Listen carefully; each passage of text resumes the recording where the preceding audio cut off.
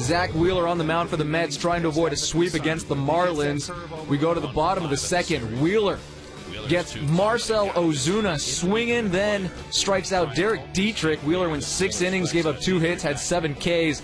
Tom Koehler on the mound for Miami gets Curtis Granderson there, then strikes out David Wright swinging. He went 8 innings, gave up 2 hits, had 5 Ks. Let's go to the 9th inning. Bottom of the 9th, 1 out, runners on the corners. Ozuna flies out to right center, but Giancarlo Stanton comes in to score from third. Marlins win 1-0, their 3rd walk-off victory in 4 games. It's a celebration in Miami.